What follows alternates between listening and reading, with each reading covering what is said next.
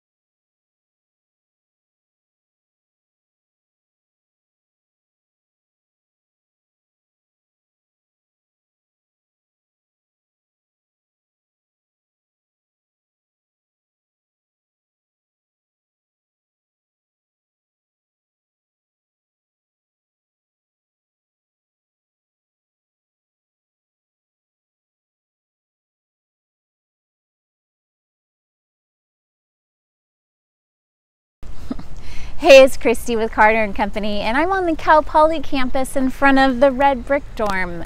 It's a gorgeous summer day on the Central Coast, and I just wanted to know, after your student finishes their first year at Cal Poly, we all know that the rental market is crazy. Have you ever thought about investing in real estate on the Central Coast? If you have, give me a call, 805-235-4499, and let's go over your options.